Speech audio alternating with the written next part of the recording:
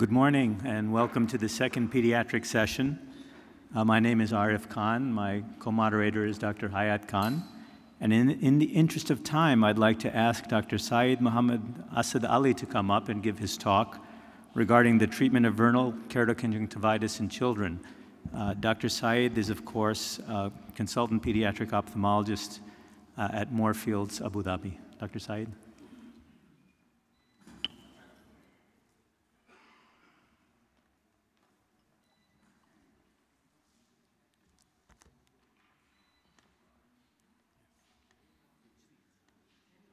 Thank you for inviting me to talk about treatment of vernal keratoconjunctivitis in children. Next slide. Yeah.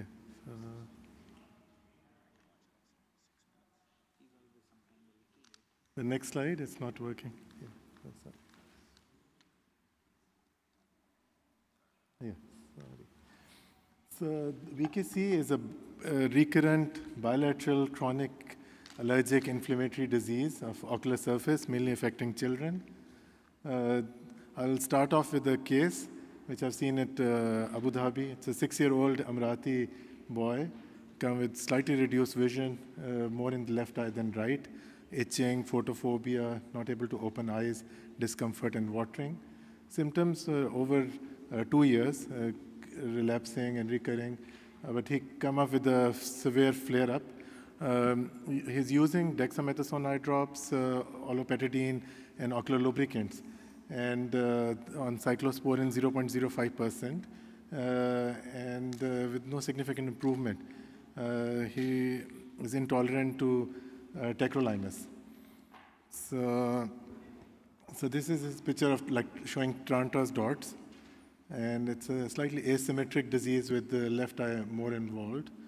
And even with the full topical treatment, he's still symptomatic. So what can we do next? So I'll tell at the end of the talk what I did. So it's a relatively rare disease. In North America, it's only 1.24 cases per 10,000 as compared to Africa, where it's more than 400.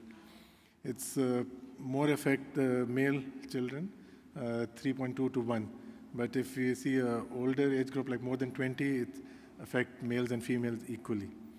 So main symptoms are like itching, watering, foreign body sensation, burning, and in examination, there's conjunctival congestion, tarsal papillae, superficial punctate keratopathy, can present with photophobia and shield ulcers.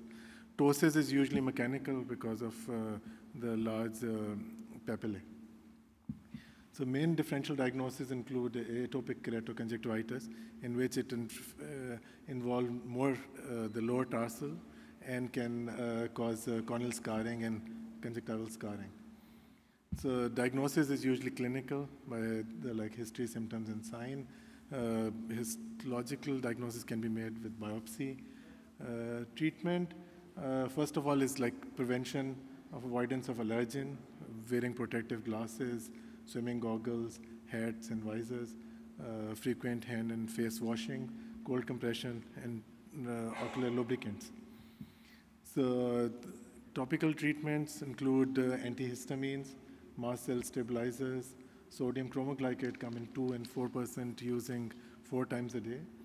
But these days, we are using more dual action acting agents, including L-caftadine, which is only used once a day, and then isolastin now available preservative-free. Olopatadine comes in 2 strengths, like 0.1 and 0.2%, and 0.2% is once a day, 0.1% is twice daily, and is available now in Abu Dhabi, UAE as preservative-free drops. I don't personally use this non-steroidal anti-inflammatory drugs. They can reduce itching, but there are few case reports with corneal melt, so we need to look for it. And steroids can be low potency with the less side effects, which is the first line of treatment in case of a flare-up, like loteprednol or furometholone. But high potency steroids are prednisolone or dexamethasone, which are also preferred to be used in preservative-free form. Cyclosporin is used as immunomodulator, and it's used from like 0.05% to 2%. FDA has specifically approved 0.1% strength for VKC, and vector studies use 0.1% strength and advise like it's 4 times a day is more effective than twice a day, but twice a day also improves symptoms. So tacrolimus I use specially in case it's associated with lid eczema, and it shows very good response. So we use skin ointment, 0.03 or 0.1%, and can be used in conjunctival sac or the skin. So systemic treatments include like oral antihistamine in cases of like allergic rhinitis associated with it. Oral steroid is reserved in like short course in case of resistant disease. And systemic cyclosporins can be used for seasonal flare-ups. So systemic immunotherapies are like omalizumab. It is anti-IgE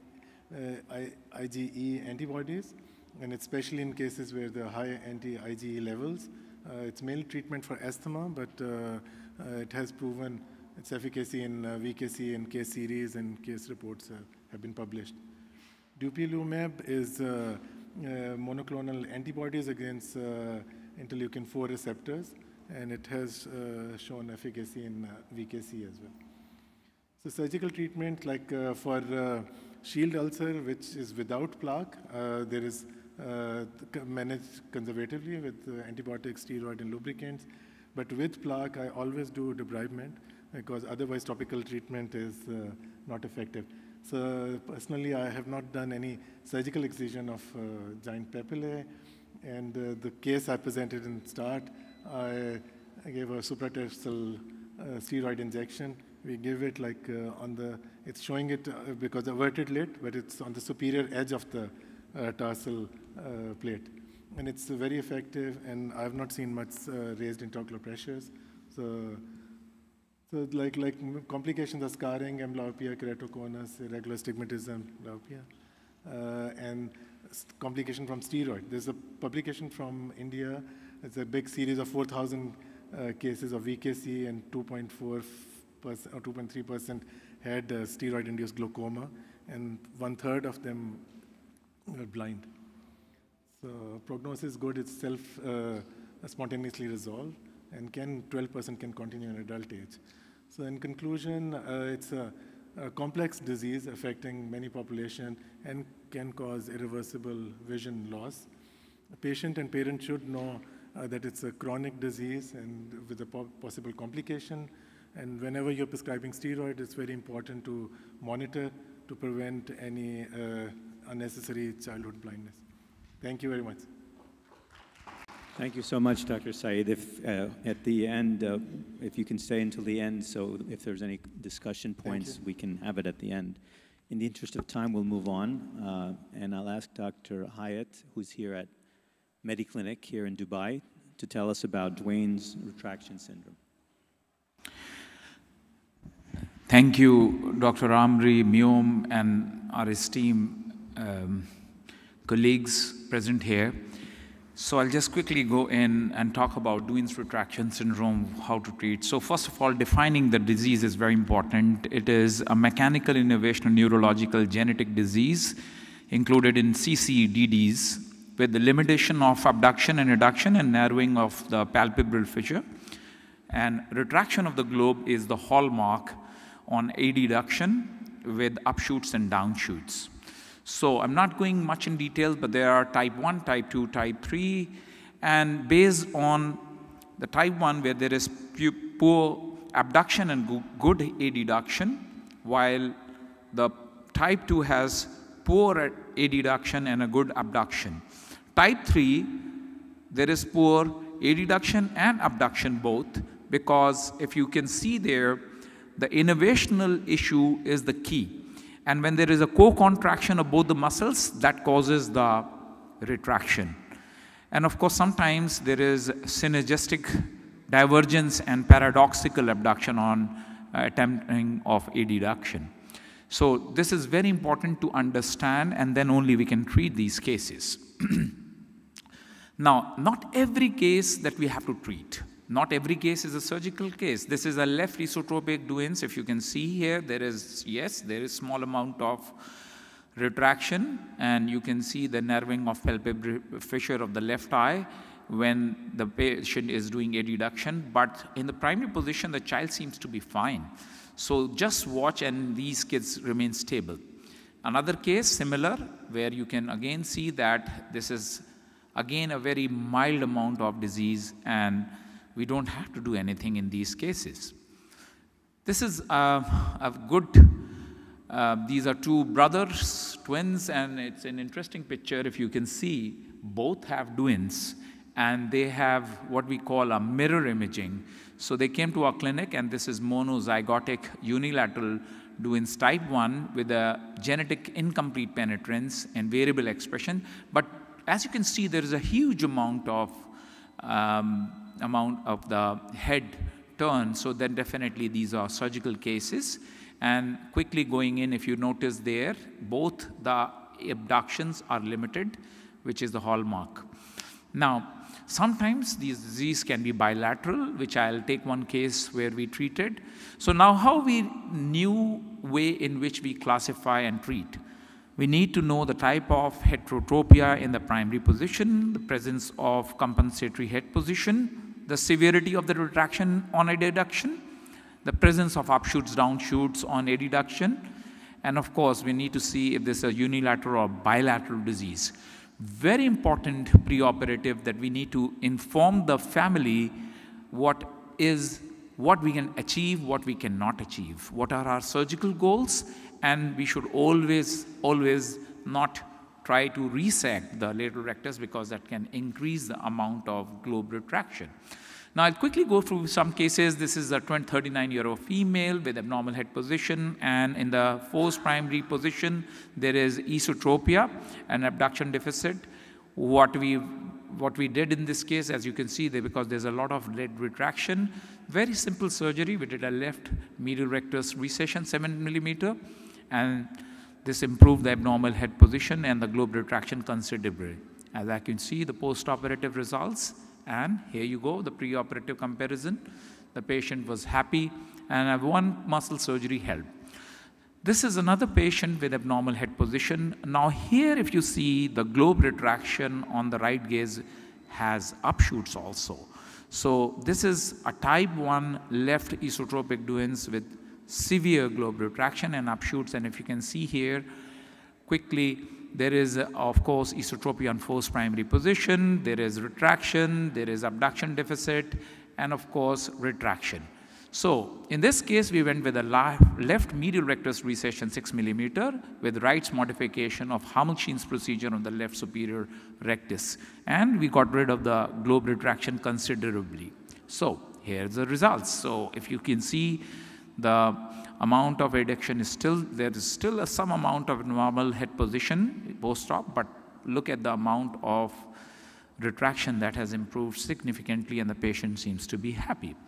Third case, this is a bilateral esotropic Duens, and again, if you notice, in either gaze, right and left gaze, the patient has retraction, and there is upshoots which are also significant, especially in the left eye. And in this case, we did a bilateral medial rectus recession of 5 millimeter, and in spite of having esotropic, we recessed the left lateral rectus muscles to a small amount with Y splitting to take care of the amount of upshoots. And this is the post-operative result. If you can see, the palpebral fissures have improved dramatically. And if you notice pre-op and post-op, the upper is the pre-op and the post-op are just below. And if you can notice there, what has happened is that there is a significant amount of improvement in the retraction in this particular case. As you can see here, comparatively, in both right and left gaze position, there is a good improvement, and the patient is happy. So quickly I'll go, what can we do about esotropic? We can do recession of ipsilateral medial rectus. We can do transpositions of the insertion of the lateral rectus. And whenever there is retraction, we can do asymmetric recessions of the medial and the lateral rectus on the same side. We can always have a full tendon transpositions like the Foster modification here, or we can do Wright's modification of Hamilton's, which is a partial transposition. In cases where you have a large angle esotropia, bilateral medial rectus recessions, posterior fixation sutures can also be helpful in some cases, but I've seen the Y split works better. Exotropic doings, again, recession of the ipsilateral lateral recti and correction that can be helpful. And if you see significant amount of offshoots and downshoot, recession with Y split works very well. And for large ones, bilateral lateral rectus recessions. And if there is global retraction, again, we do asymmetric amount of recessions of both medial and lateral recti. Going on, lastly, on the orthotropic type of doings, we do the Y split for lateral rectus, and this helps significantly. This is how we do the procedure. If you can see that the split has been done, and we have had the third case that I have presented has the same take-home message. So, Duane syndrome, it's there. We need to know, we need to understand it. And adequate counseling is very important because the surgery will not improve the ocular rotation in all cases, and a proper diagnosis, evaluation, and surgical planning is very important, and individualization of each case has to be taken up. And of course, we have to treat employer before we treat the patient surgically. Thank you so much. Thank you, Dr. Hyat. That's a huge topic and difficult to cover in a short amount of time, but you actually covered it quite well. I'd like to ask Dr. Ihab to come up, please, and give his talk about strabismus surgery and diplopia. Dr. Ihab.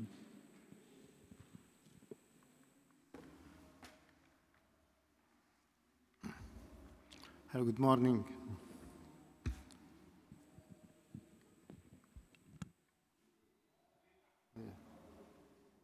Okay, I'm going to speak about the post-strabismus surgery diplopia.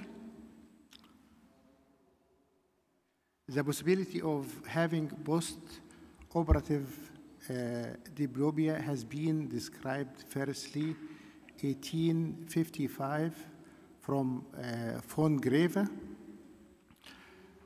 It is the common example of post-operative diplopia you can see after correction of the exotropia, and sometimes after correction of the fourth nerve palsy by the presence of post-operative hypotropia instead of hypertropia. So in a retrospective study between 1978 and 2002, Kushner found that the incidence of diplopia in a studying of 425 patients, that there is 10% incidence of post-operative diplopia. It was temporary and it lasted in 6 weeks. Only 1% suffered from interruptible diplopia. The post-operative diplopia is a binocular condition. It can be seen in primary position, or it can be seen in the secondary position due to lateral concomitants. The post-operative diplopia can be temporary, sporadic, which lasts in few days, or constant, which lasts in few weeks, and sometimes it resolves spontaneously or it needs treatment.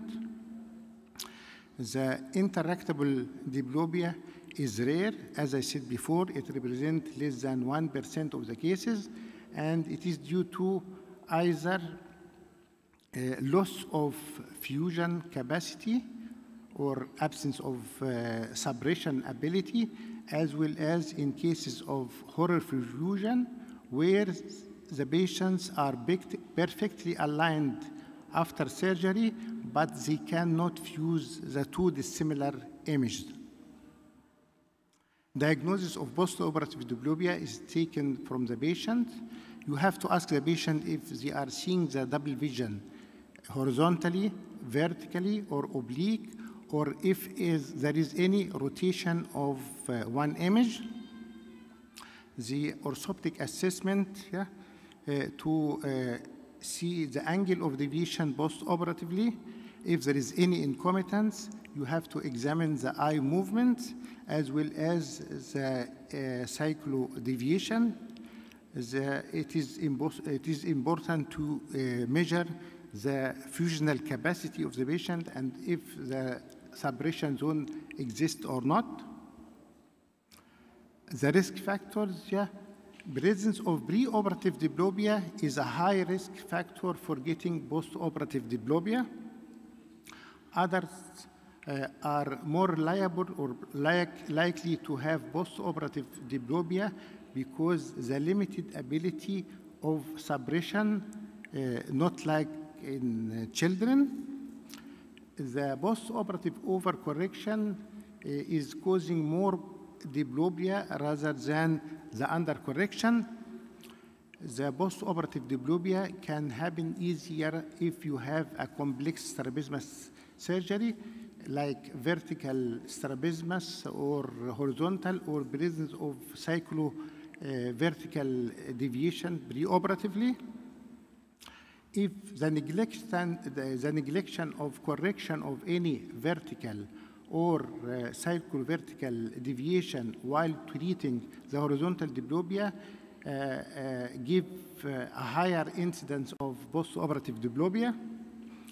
Thyroid ophthalmopathy is the possibility of having postoperative diplopia is higher due to asymmetric involvement of the vertical and horizontal muscles preoperatively.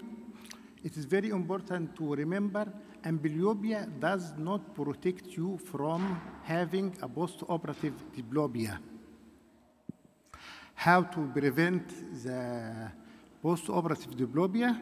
Careful preoperative assessment is essential.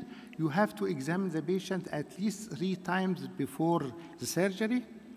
Careful correction of the refractive errors are essential.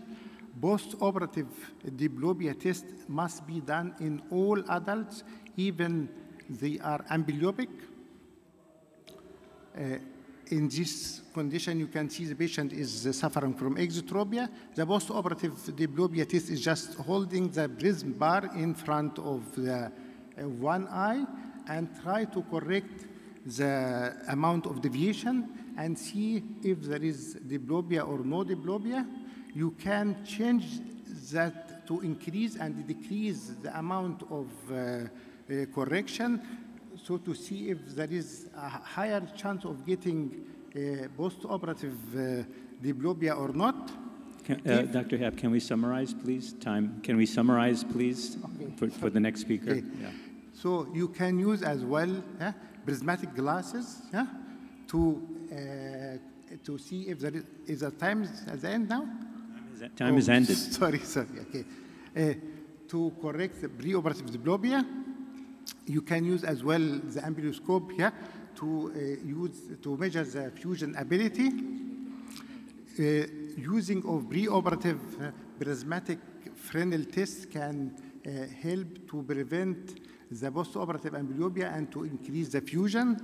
Yeah. Treatment, conservative. If you have sporadic amblyopia, just assurance is enough.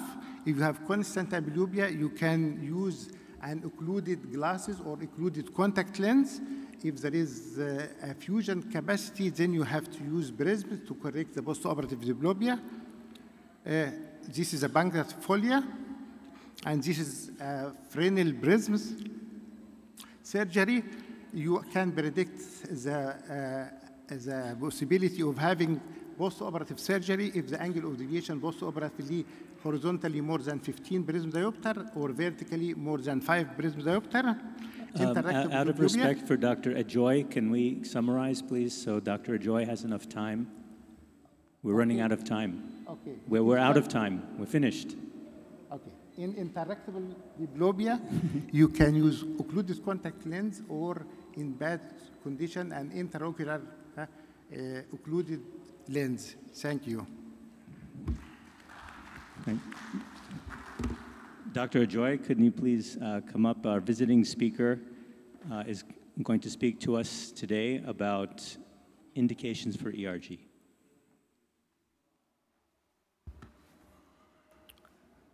Thanks, guys, again.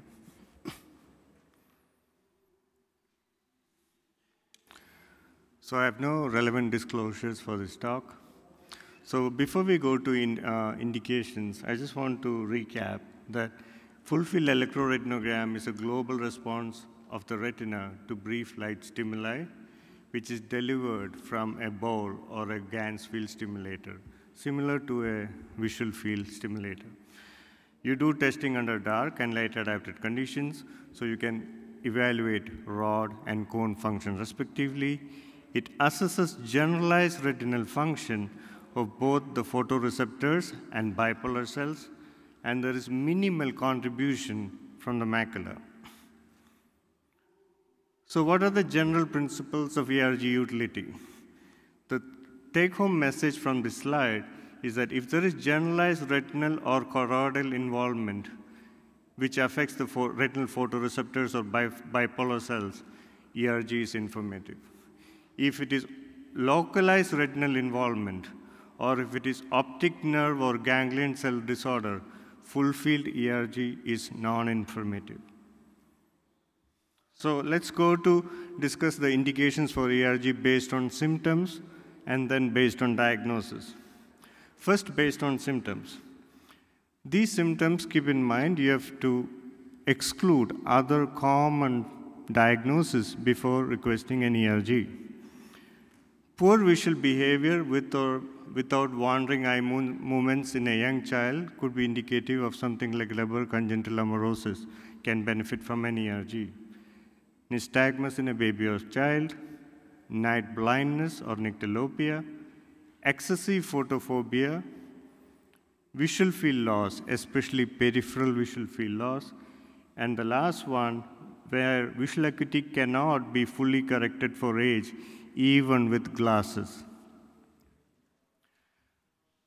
The next set of symptoms, if there is rapid visual acuity loss which is not due to optic nerve pathology, vision loss over a few months in a child or an adolescent, it can be indicative of Batten's disease or a macular dystrophy, any family history or any concern of retinal dystrophy, monitoring retinal disease progression over time, monitoring treatment safety and effectiveness. In some cases, it could be hydroxychloroquine, which comes under the purview of drug toxicity.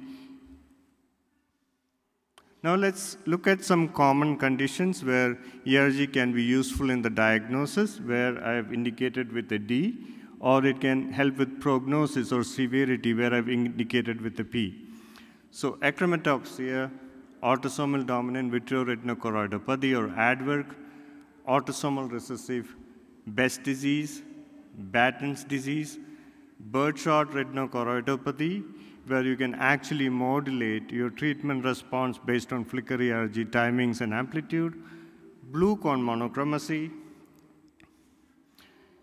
bradyopsia, choroideremia, ciliopathy. So these are disorders that affect the primary cilium. So these could be like Bardet-Biedl syndrome, Joubert syndrome, MKKS. There is a wide range of these syndromes which affect the primary cilium, and all of them can have a retinal dystrophy. A range of cone dystrophies and cone rod dystrophies, and congenital stationary night blindness. Please mind you, I've ordered this in alphabetical order, not necessarily in the order of utility. The next set would be enhanced as cone syndrome, fundus albipunctatus, Leber congenital amaurosis, melanoma, autoimmune, or carcinoma-associated retinopathy, metabolic disorders with known retinal involvement, Oguchi's disease, oligocone trichromacy. And then the last set would be retinitis pigmentosa, retinitis punctata albicans, retinal toxicity, Stargardt's disease, Stargardt sometimes is a maculopathy or a macular dystrophy, but as Dr. Khan and us discussed yesterday, there can be instances where it can be a cone dystrophy or a cone rod dystrophy phenotype. Vitamin A deficiency, where you can use it for diagnosis if necessary, and you can see the recovery within 48 hours after you treat with vitamin A, and X-linked retinoschisis. Now to end, let us talk a bit about pearls of ERG testing and interpretation. ERG should not be ordered for all cases. It should be judiciously used. ERG should always be interpreted in the clinical context. So please don't interpret just based on traces. You have to take the clinical context into consideration. It is always implied that a trained technician or a trained orthoptist should do the testing. So the International Society for Clinical Electrophysiology of Vision have these training programs, which is offered through University of Sydney, which is an online 6-week program, which can be a good start for technicians or orthoptists to get into the field. And then subsequently there are training on hands-on training programs at various institutions, which is handy. The next thing is ERG interpretation should always be done by a physician with some degree of training or an electrophysiologist. Thank you for your time.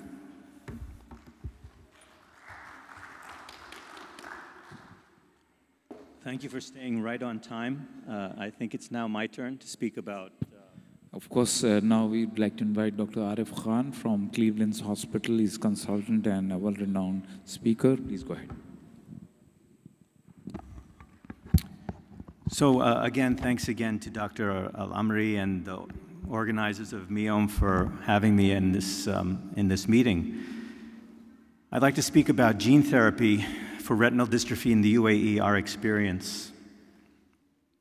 So there are hundreds of different genes that can cause retinal dystrophy when mutated, but unfortunately there's only one that has an FDA-approved treatment, that is the gene RPE65.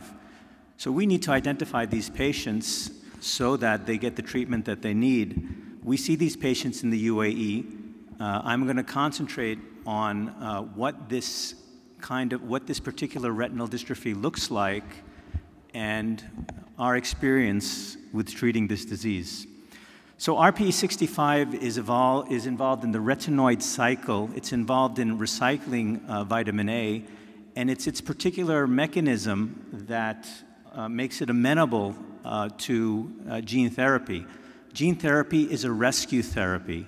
It's not a bring back to life therapy, it's a rescue therapy. So when the retina is sick from a deficiency of the RPE65 enzyme, if we can bring that enzyme into the retina, we can save the sick retina before it dies. Once it's completely dead, no role for gene therapy. Gene therapy is a rescue therapy. That's why we need to identify these patients early.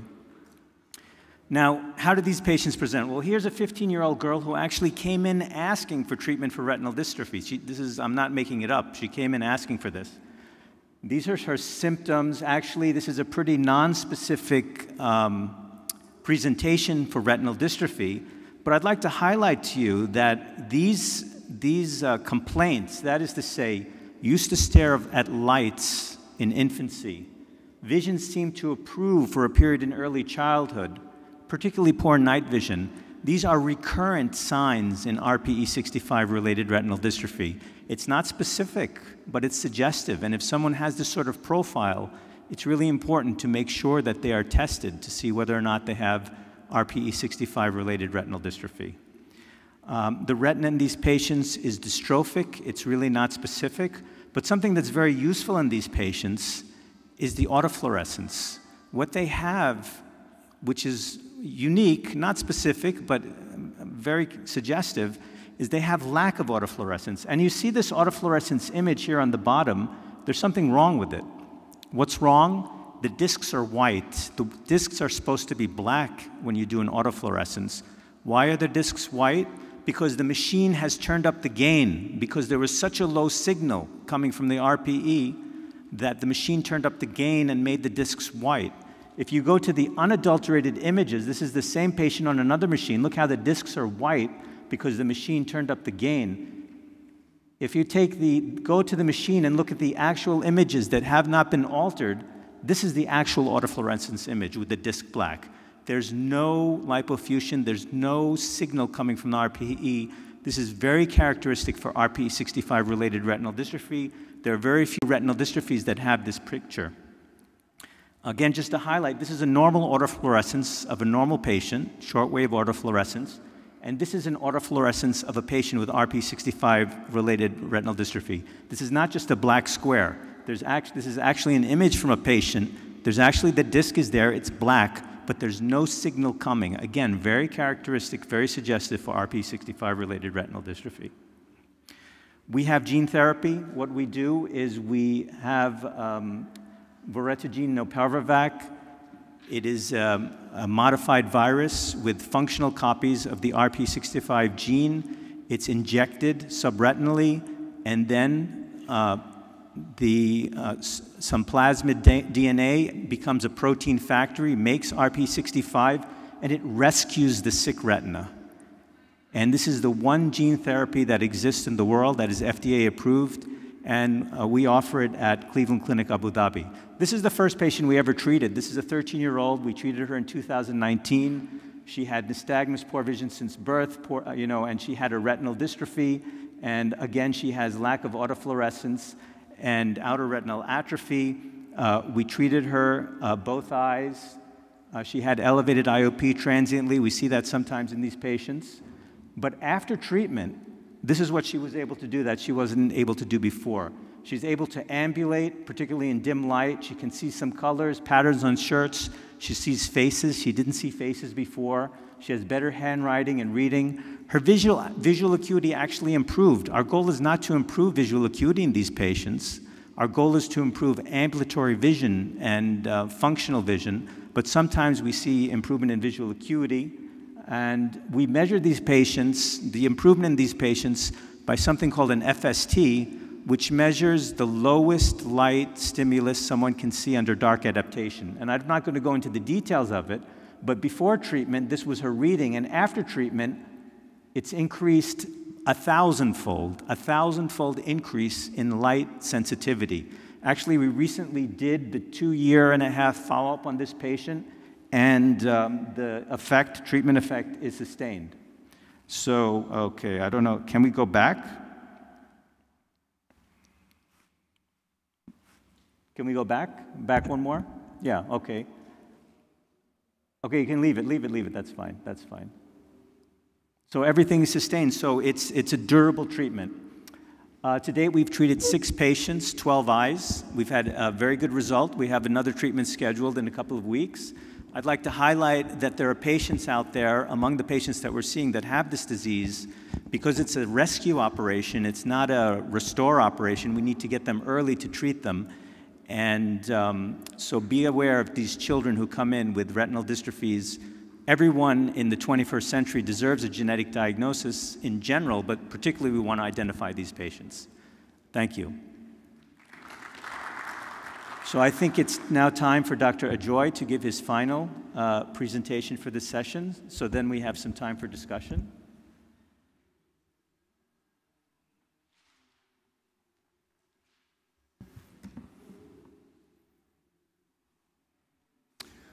Thanks again. Again, we'll continue on what's the role of a pediatric ophthalmologist in identifying systemic genetic disorders. So we'll harp on the importance of genetics once again. So I have no disclosures relevant for this talk. So ocular manifestations could be the presenting symptom in a range of systemic disorders. These disorders many a time manifest in childhood, and hence a pediatric ophthalmologist could be the first care provider. Today, we'll focus on some examples of retinal disorders that could have systemic implications and could present to your clinic. So this will be a case-based discussion. This is an 8-year-old male. At about 5 years, his parents say that his vision started deteriorating. He sits close to TV. Especially in the last 6 months, vision started deteriorating even faster, and he's tripping over objects. The child also has become less attentive at school and home. There is no other relevant family history. Best corrected visual acuity was 2300, and he had no refractive error. And these are his fundus pictures. As you can see, his disc is slightly pale, the vessels are attenuated. The striking abnormality is at the macula, where there are RPE changes, and you could argue this could be something which is reminiscent for a bullseye maculopathy in either eye, and there are peripheral retinal RPE changes. OCT showed that there is severe thinning of the fovea with some extensive disruption of outer and inner segments across the macula. The ERG was non-detectable, so a diagnosis of early onset retinal dystrophy was made. When we did genetic testing, we got mutation in a gene called CLN3. CLN3 can either be associated with Batten's disease or rarely associated with isolated RP. Isolated RP usually presents later, so this is a child who probably has a diagnosis which will evolve into Batten's disease. If you look at the range of symptoms which has been described in literature, they can have speech decline and cognitive impairment at 8 or 9 years, epilepsy 5 and 18 years, extrapyramidal and motor decline by 20 years of age, and usually they die towards the end of the second decade. This child was referred to metabolics. Within a few months, he developed cognitive decline. He had epilepsy at 10 years on treatment, and currently, as yet, he does not have any extrapyramidal sign. At the last visit, his visual acuity was light perception. So in a matter of a couple of years, he became light perception from 2300. Case 2. 14-year-old male referred with bilateral recurrent ptosis. So he was treated externally. He has a history of ptosis and diplopia at age 5. Ptosis progressed over time. At 8 and 10 years, he had undergone bilateral ptosis surgeries. And he has ptosis, levator function is not normal. Acuity is preserved, but he also seemed to have restriction of eye movements horizontally and vertically. When we looked at the fundus, there were parafoveal granular RPE changes and peripheral salt and pepper-like changes, and on autofluorescence, this looked like specks of hypoautofluorescence around the macular region. So we made a diagnosis of probably this is Kearns-Sayre syndrome. We did mitochondrial genetic testing, and obviously there is a variant which could explain the phenotype. This is a recent case, so we referred the patient for systemic assessments because patients who have this disorder are at risk of having cardiac conduction defects, cerebellar ataxia, hearing deficits, diabetes, short stature, and increased CSF protein content. Now let's go to case 3. This is a 1-year-old female with history of nystagmus and poor vision. The child stares at light, and parents report oculodigital reflex. The visual acuity is light perception.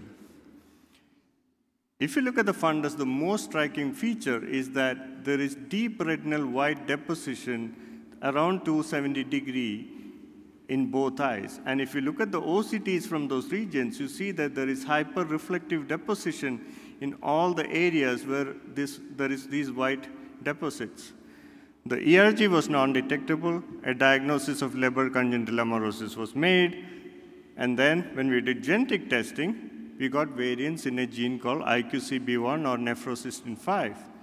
The twist here is IQCB1 can either cause Leber congenital amaurosis on its own or can cause senior Loken syndrome, which is associated with LCA as well as nephronophthisis or cystic kidney disease. We did preliminary renal assessment at 1 year. It was normal. The child was followed by nephrology. Currently, at 7 years, the child actually developed nephronophthisis and is waiting for a kidney transplant. Case 4, again, the storyline is similar. Here you see whitish, silvery white depositions all around. And here you can strikingly see the hyper-reflective deposition at the level of the RPE in those areas where you have those abnormalities. And the child was diagnosed to have chronic kidney disease at 8 years and underwent renal transplant. So this whitish, silverish, grayish deposition seemed to be I thought at the time maybe reflective of NPHP5. Recently, there was a case. Again, as you can see, they were peripheral reflexes, deep retinal, and I thought, this is NPHP5. When the genetic testing came, the patient had mutations in a gene called NPHP6, which again, the storyline is similar. Either it can cause Leber congenital amaurosis on its own, or it can cause senior Loken syndrome. So it looks like if you see these type of reflexes, it may indicate a nephrocystin-5 or nephrocystin-6 mutation. This is the last case. This is a 16-month-old female with nystagmus and poor vision since infancy, photophobia at 1 year. He has fixed and follow vision.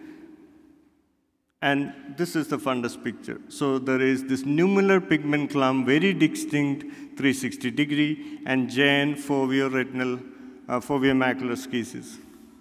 When we did ERG, all the responses to dark and light adapted stimuli were attenuated.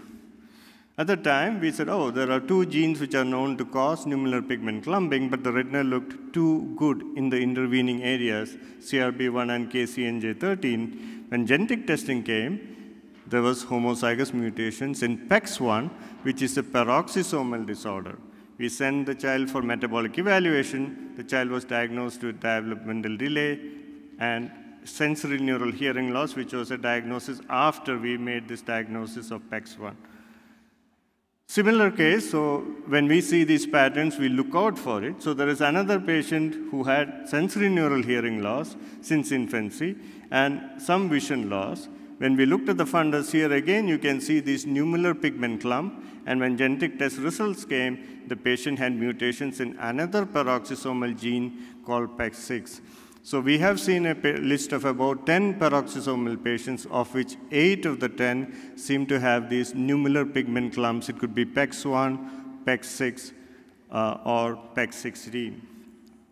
To summarize, if you have a rapid decline in vision with bullseye maculopathy and severely reduced ERGs or an electronegative ERG, you should keep Batten's disease in mind.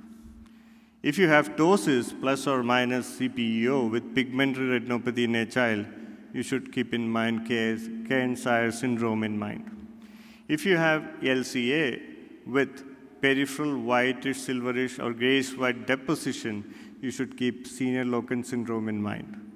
And if you have nummular pigment clump, you should have paroxysmal disorders in mind, especially if the child has a hearing loss. Thank you, guys. Thanks for your attention. Thank you, Dr. Ajoy. And we have a little bit less than 10 minutes for discussion. If Dr. Ihab could come up. And if anyone has any questions from the audience. And if not, I have a question for Dr. Anyone else? Anyone have a question?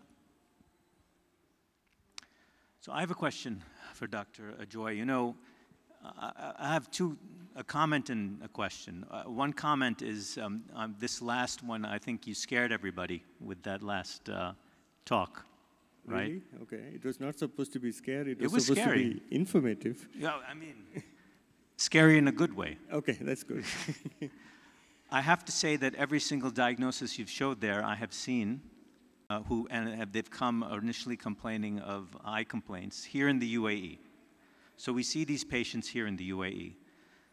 But at the same time, the vast majority of patients with retinal dystrophies, the vast majority of children with retinal dystrophies do not have a syndromic problem. But these kind of cases are lurking among them. So what do you recommend that somebody who's out in private practice or in a clinic and they have a child with a retinal dystrophy, what should they do? I mean, should they try to, what is your advice for people? Because, you know, many people are working in private practice or they're working in centers that don't have, you know, subspecialty, you know, resources. So. Sure. You know, I think the first thing that we ever do is look at the child as a whole. So that's the key.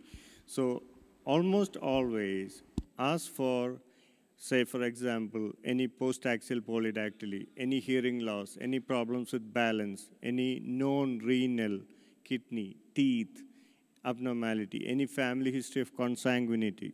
So most of the time, and you look at head size, you look at the face. So in other words, you have a list of questions, specific questions, that everybody who with retinal dystrophy gets asked. Exactly. You don't just say, is there something wrong? You ask, was there any polydactyly? Is there any hearing loss? Specific questions. Yeah. Exactly, because most of these syndromic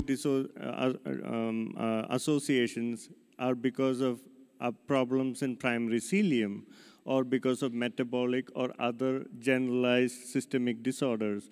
So when the child walks to clinic, I look at the child. I call the child into the clinic on my own because I want to see how the child is moving, is ambulating. And I always, I'm actually prowling on the patient, to be frank, because I'm looking at what information I can get. And obviously, the key is that when we see some specific retinal signs, even if it's, say, NF1, then we keep looking out for it. So say, for example, the nephrocysteine 5. We have a series of 6 patients, out of which 5 had these symptoms. But when they grow older, these reflexes disappear. So these outer segment, these clumps in the outer segment region seem not to be present when they grow older. Similarly, when the patient with CEP290 showed, I was sure, I wrote even in the chart, this is NPHP5, and asked for genetic testing, and it came back as NPHP6. So probably there is a link because these both are nephrocysteine genes within the system somewhere, but in CEP290, I've only seen in one of the cases so far. But the whole point is whenever you see these typical features, to look out for associated symptoms. So one of the child with peroxisomal disorder, for instance, K6, that child parents were fellows from a different country. They have had sensory neural hearing loss from young age. And they thought that was not associated. They had eye checkups, and they said, yeah, there is some eye movements, and this will go away with time.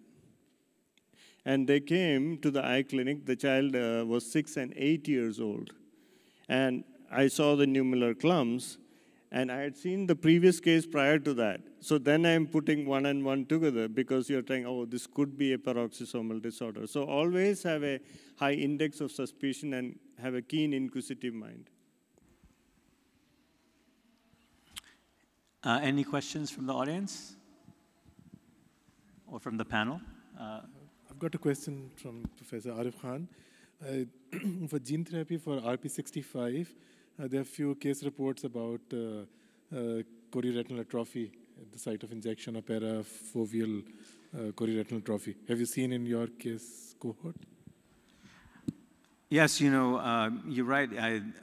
In the pre-approval trials, it wasn't really reported, but in the post-approval follow-up, this has been reported of a complication of chorioretinal atrophy, sometimes in the center of the macula, therefore affecting visual acuity, sometimes not. We haven't had it in any of our treated cases. However, there was one Emirati family who went abroad for treatment, and I've seen them in follow-up, and one of them had it, and they lost some visual acuity. So this is something that is possible. On the other hand, the natural course of this disease is progressive deterioration until complete blindness. So, everything has its risks and benefits. This is a complication that has been described in some patients and has to be taken into account. But in our Emirati cohort, we haven't encountered it, thankfully. It doesn't mean that it cannot happen. I have, if there are no other questions, okay, one question from the audience, please. Can anyone provide a microphone? If not, he can use this microphone. Actually, I have a loud voice. Oh, you should have spoken up before. Right. So this was a very nice presentation. The question is for you, Dr. Khan. This was a really nice presentation. A quick question, how much does this cost, the injection? I'll give you a discount. Convention discount. You know, it's very expensive, and I have nothing to do with the cost. But I'll tell you that governments negotiate directly with the companies, and the UAE government has negotiated the lowest price, at least what I'm told, for any country for the medication. When it originally came out, it was about, in the United States, it was about $900,000 for both eyes. It's come down significantly since then. I don't know what the actual price is now, but again, as I said, it has been reduced significantly. It sounds very expensive, and it is very expensive, but at the same time, it's a one-time treatment. And when you consider that versus some cancer treatments or immunotherapies where people are chronically on these biologic agents getting infusions over years, it can add up to a similar amount of money. I do think it is quite expensive. It's a complicated subject, and it's up to governments, I would say, to negotiate with the pharmaceutical companies to provide the service to the citizens. If there are no other, yes?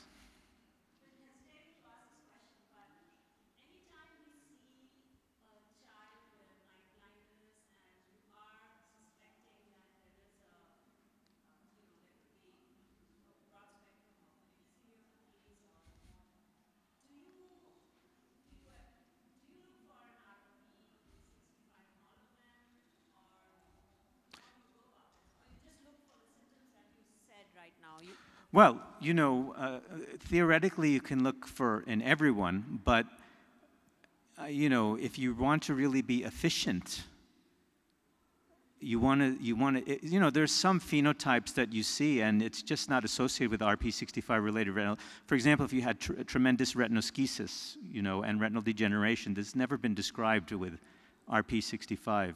But I would say that, you know, most of the time when we do genetic testing, RP65 is on the gene panel already. So it's not really an issue.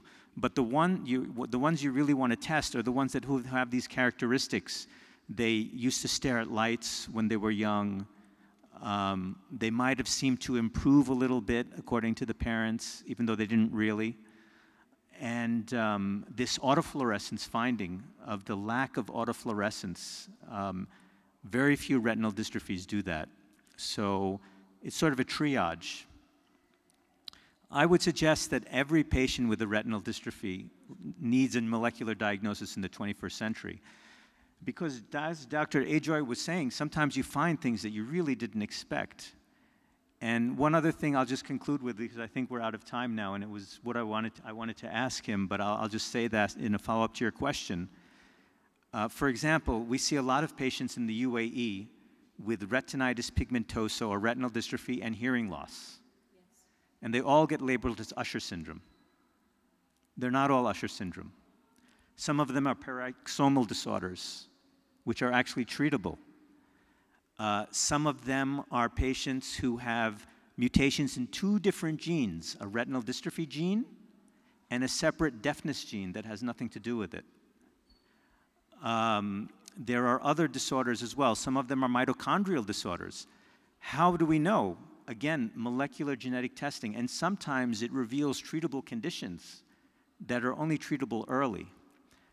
So whenever I see a child with a retinal dystrophy, you know, these days, although most of them are not, I'm talking about children, most of them are not syndromic, I am on edge until I have a molecular diagnosis, because I know that sometimes these systemic conditions that can even be treatable in the early stages first present as seemingly isolated retinal dystrophy.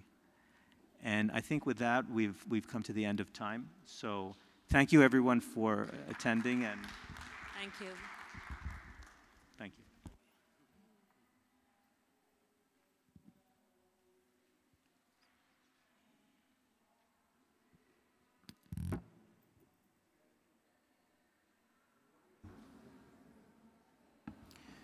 Good morning, everyone, and welcome to Novartis Symposium.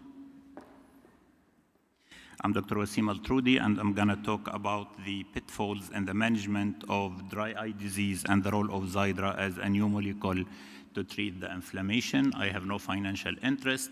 And in a recent study in Saudi Arabia, it seems that our region is the highest in the world in the prevalence of dry eye disease. And we know that 3 out of 4 patients in our clinic, they do present with symptoms of dry eye disease.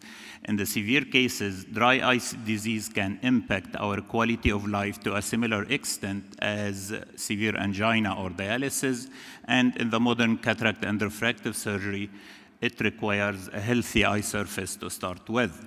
In our region, the disease is really very aggressive. It is a disease located over the eye surface where multifactors interrupts the tear film homeostasis that gives symptoms to the patient, and in which the tear film instability, hyperosmolarity, ocular surface inflammation, and damage plays an etiological role. Actually, who is not at risk of developing dry eye in our modern lifestyle? All of us at risk. How we describe our disease approach, our goal is to restore the tear film homeostasis. Sure, we need to be proactive, measurable, and effective. Proactive, we need to intervene early in the course of the disease before the structural damage happens. We need to adopt metrics in a way that we can establish diagnosis and follow up the treatment. And we need to be effective by differentiating the core therapy and the supplementary therapy and offer both to our patients. In terms of adopting metrics, simple ones like a questionnaire would help to standardize the approach, establish the diagnosis, and at the same time to follow up the results of the treatment. Another metric is the risk factor analysis, which is very important in the management of the dry eye disease itself. And for the tear film homeostasis, the tear breakup time, whether it is fluorescein, minimal invasive, or non-invasive, it's a very important metrics for the diagnosis and the follow-up. Tear film osmolarity is a point-of-care test. It's a metric works like IOP in glaucoma. It makes like a trend over the time to see if our treatment is effective, and it helps a lot in the establishing the diagnosis as well. Whether it's the cornea, conjunctiva, or the lid margin, ocular surface stain is an important metric for diagnosis and evaluation. For dry eye subtype, nowadays tear meniscus height is replacing other methods as a metric in aqueous deficient dry eye. Once it comes to meibomian gland dysfunction, we know that it's responsible for around 85–86% of dry eye disease patients. We need to evaluate the structure by the meibography, and we need to evaluate the function by doing the expressibility test, and we count how many glands are functioning and what's the nature of the meibum that's coming out of those glands, and we will establish meibomian gland score, which in my opinion, simple, very valuable metrics. Still, the slit lamp, the gold standard to see if there is any other comorbidities with the disease. How we describe our approach as effective approach. Dry eye disease is multifactorial, and we need to address as completely as possible those contributing factors in order to control the disease itself. Inflammation is at the core of dry eye disease and cannot and should not be ignored. We need to differentiate between the core therapy and the supplementary therapy. Symptoms should not be simply masked, because masking symptoms allow the disease to progress until masking treatment is no longer working. This is the staged management algorithm offered by DUCE-2, TIFOS DUCE-2, and step 1, in my opinion, should not be offered for only dry eye patients, but it should be offered as well for anyone who is at risk to develop dry eye patient.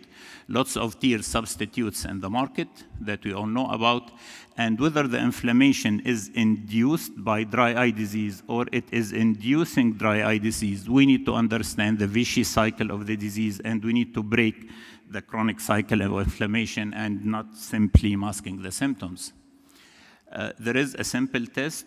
It's a point-of-care test, immunoassay, MP9 test. It's very valuable.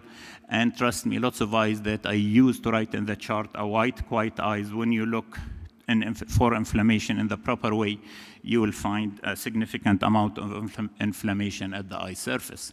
There is lots of anti-inflammatory treatment, and Right now, Xiidra has been introduced as the third country after USA and Canada as anti-inflammatory molecule. And this is a short video about Xiidra.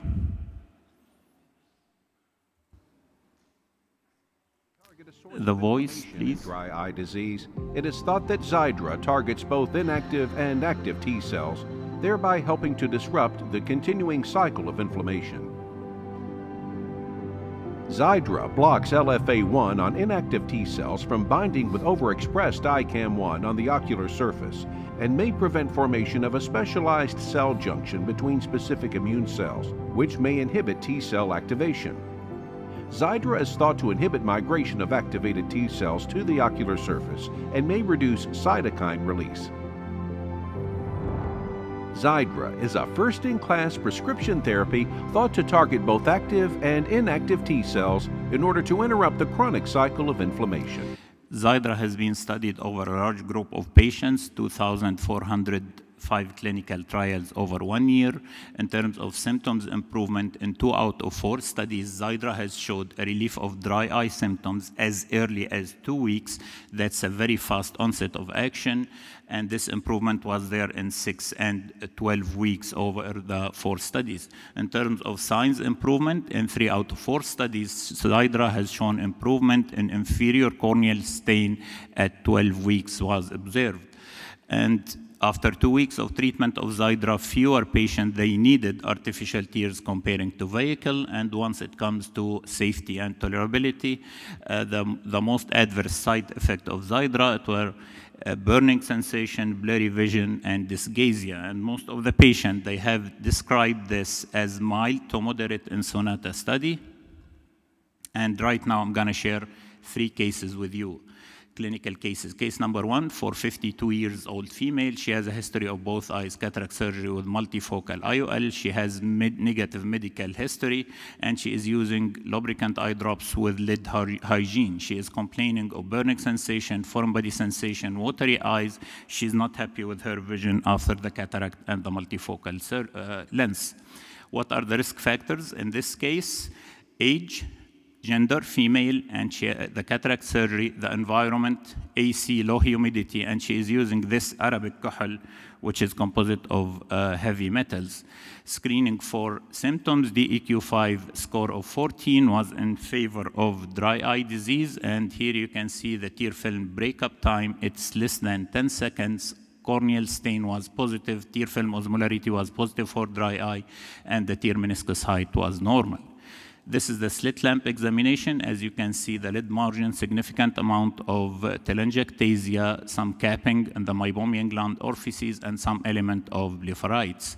The fellow eye is presenting the same picture. Meibography is showing a dropout and structural changes of the glands, and meibomian gland score was 18. Once you look for inflammation in such a white, quiet eyes, you find that it is presenting a significant amount of inflammation. So the diagnosis of evaporative dry eye disease, meibomian glands function with mild blepharitis was established. The treatment strategy, I call it the basic package plus risk factor modification, education about the condition, topical preservative-free artificial tears, omega-3 fatty acid, add some humidity to the environment, and reduce the use of the makeup if possible. Breaking the cycle of inflammation, the patient was put on Xiidra twice per day and short-term steroid for 2 weeks to kickstart the treatment.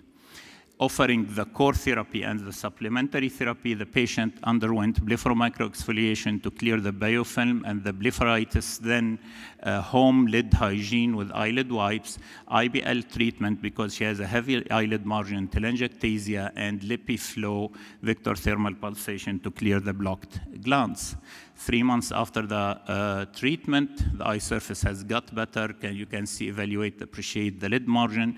Inflammation has got better as well as per MMP9 test, and the meibomian gland score increased to 27. Osmolarity back to normal, and the DEQ5 score, it has been reduced to 6. That concludes case number 1. Case number 2, 60 years old female with rheumatoid arthritis, facial rosacea. She is on hydroxychloroquine treatment. She is complaining of redness in the morning, watery eyes, burning sensation, crusty lashes. and her symptoms has got worse after her left eye cataract surgery. What are the risk factors here? Again, age, female, autoimmune disease, facial rosacea, important source of inflammation, environment, and the cataract surgery in her left eye. Symptom screening, OSDI score was 50 in favor of dry eye disease. Tear breakup time less than 10 seconds. Tear film osmolarity, there is a difference between both eyes of 8 milliosmol per milliliter. That's diagnosis of dry eye disease. Slit lamp examination, as you can see, heavy, I believe, collarettes on the lashes. This is an indication for Demodex blepharitis, lid margin telangiectasia, scleromalacia because of the autoimmune disease. Meibography is showing some atrophy as well of the glands, and the evaluation of the meibomian gland score, it was around 9. Around 3 expressible glands out of 15 challenged, and the meibom grade is 3. Looking for inflammation, positive MMP9 test, the diagnosis of dry eye disease, meibomian gland dysfunction, Demodex blepharitis in an immunocompromised patient. Treatment strategy, basic package again, plus the risk factor modification. The patient was referred to her dermatologist as well to deal with her rosacea, and breaking the cycle of inflammation, again, Xiidra twice per day, short-term steroid to kickstart the treatment. The core therapy, supplementary therapy, blepharo-microexfoliation to clear the blepharitis, then eyelid hygiene at home with eye wipes with tea tree oil because we are suspecting here Demodex, IPL treatment, heavy lid margin telangiectasia, Demodex blepharitis, and rosacea. IPL is very effective here, and LipiFlow to clear the blocked glands. This is immediately after the blepharo-microexfoliation. You appreciate the lid margin, and trust me, once we remove the collarettes from the roots of the lashes, in such an immunocompromised patient with heavy infestation of Demodex, I believe you can peel off with the aid of tying forceps those small mites from the roots of the lashes, as I am doing here. 3 months later, the meibomian gland score has improved to 21. Her symptoms improved. Inflammation has got better as well. Case number 3, this is one of the few cases that we can get away only with the supplementary treatment. She is for a 30-year-old female. She works as digital marketing. She has negative medical history. She was in birth control treatment, and she is using over-the-counter eye lubricant with preservatives. She is complaining of burning sensation, eye fatigue, fluctuation of vision. What are the risk factors? Long screen time. Female, she is on oral offensive medications for dry eye disease. Her diet and lifestyle, junk food, low omega-3, and the environment, low humidity. Symptoms, OSDI score 31.5 in favor of dry eye. Slit lamp examination, as you can see, nothing crazy. And ocular surface stain, it was free for stain. Only the tear breakup time as homeostasis marker was positive, as you can see here. MMP9 looking for inflammation, it was negative. Tear meniscus height normal, osmolarity is normal. To evaluate meibomian gland, the score it was 39. Good amount of the 15 challenged glands, they were producing a clear oil, so we had a good score of meibomian glands. An evaporative dry eye established as diagnosis, and here we can get away with our basic package. It's important for the risk factor modification. Here she was shifted from the oral birth control to IUD device, and she was advised to do mindful blinking, reduce the screen time, lower the screen position below the line of sight, warm compresses at home, and lid hygiene therapy. Take-home message, dry eye is multifactorial and requires a holistic approach. Anti-inflammatory treatment is essential in dry eye disease, we need to understand and offer our patient the core therapy and the supplementary therapy to address all the comorbidities with the disease, and we need to adopt metrics to standardize our approach and evaluate our success of treatment. We need to customize our approach because I believe in our region, dry eye disease is very aggressive and it requires a different approach from other areas in the world. And thank you so much for your attention. I think we have a minute if there is any question.